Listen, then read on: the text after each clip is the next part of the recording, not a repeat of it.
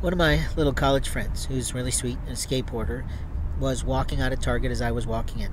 We stopped and she greeted me. She saw me, of course, I'm not hard to see with my cart, and she said, "Hi, priest." And I had to size up her face and go, "Oh, hi, Katie, I know you." And we like each other, I think, because I have regard for her life, and she has regard for my life. And she's played me with $1 or $2, and that allows me to get a drink, and I appreciate her love. But what I'm talking about, of course, is platonic, brotherly love. Family love, not at all. Agape love, not really, but, that's God's love. What I'm really talking about is we have regard for each other. She shared with me the sad news that she might be leaving her company where she works part-time and doesn't really get a lot of hours, but she doesn't really want a lot of hours.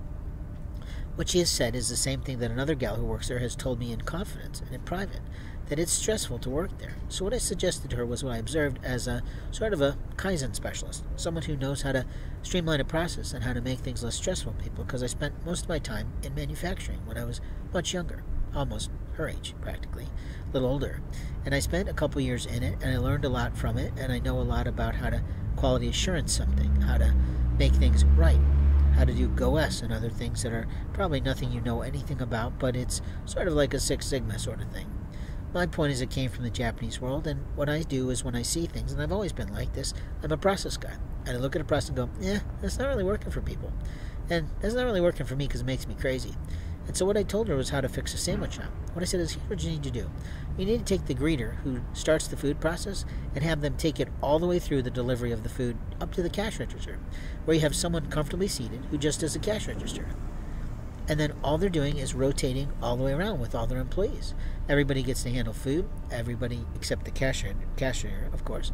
And everybody is in a good mood because they're really seeing the love of their kindness of serving food and doing something for someone, getting all the way through to the end of someone being happy to see the sandwich go out the door.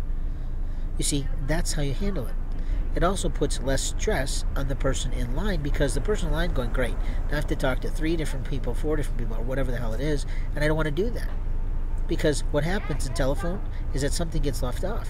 So then you get a sandwich that has tomatoes on it that you didn't want on it, and you have mushrooms not on it that you wanted on it, and it becomes sort of a crazy thing.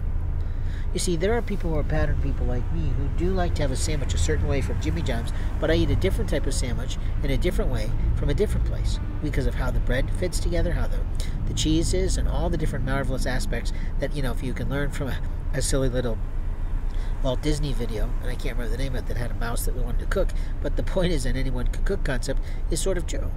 But how you love on people is that you keep good people. If you keep losing the best-looking girls and I don't mean that inappropriately, I mean the best kids who really care for people and really want to serve them well, then you really got a stupid-ass company, don't you? So, what I told her was a secret. I don't know. It was just an idea, and I said, take it in, try it.